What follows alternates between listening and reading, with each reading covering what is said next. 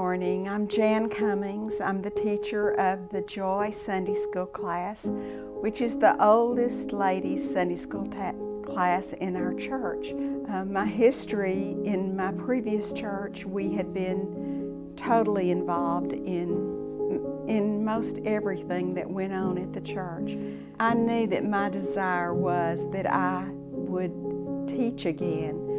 I just didn't know how to go about finding that place. But you know, God's timing is perfect. And within a few months, the opportunity came to me. Would I consider being the teacher of the Joy class? My first response, I don't know that I said it out loud, but I certainly thought it, what in the world can I teach senior adult women who have been in church all of their lives? But you know, after a lot of consideration, prayer, and much encouragement from my husband, I took that position. And I can honestly say it was one of the very best decisions I've ever made concerning the church. As I've been with them now these 8+ years, I've observed some wonderful traits, some characteristics that make that Sunday school class work. They do the work. I just am the teacher. But as I've observed, they are faithful in their attendance. Unless they're sick or there's a family activity, they make church and Sunday school a priority. They also care for each other.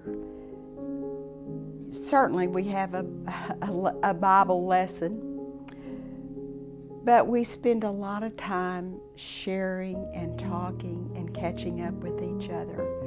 They have health concerns. They have family issues. And our class is a safe place to share.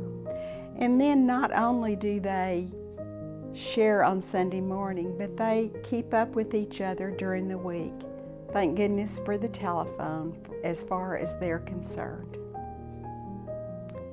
They also are prayer warriors. Physically, they can't do the things that they've done in the past. They can't teach. They can't cook meals. They can't go on mission trips, but they can pray, and pray they do. And in our class, we pray for people by name. We pray for issues, specific issues, and I'm sure we've prayed for many of you in the congregation through the years. And then the other trait that I think of is they are encouragers. They are positive encouragers. They encourage me every Sunday, and they encourage each other as well. Also, they made the name Joy an acrostic. J is Jesus first, O is others second, and Y is yourself last. And that's truly the motto that those ladies live by. And then finally, while I have the opportunity, I'd like to invite any senior lady that doesn't have a Sunday school class to join us.